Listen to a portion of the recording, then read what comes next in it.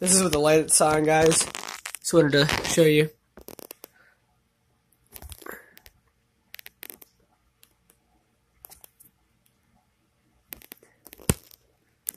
The other one's down there. Right over there. That's the smaller guy, but this is with the lights on.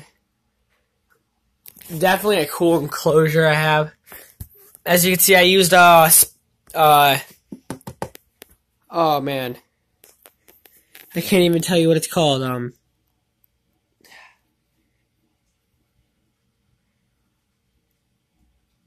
caulk. I use caulk. That is what I used. Man, I've never seen him climb.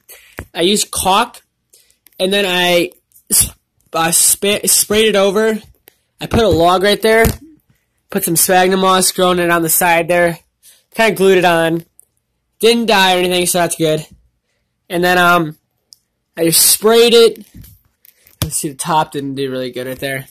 I put like a huge hole in the back here. I don't know if you guys can tell. I don't know if you guys can see it actually. But that's a huge hole for plants.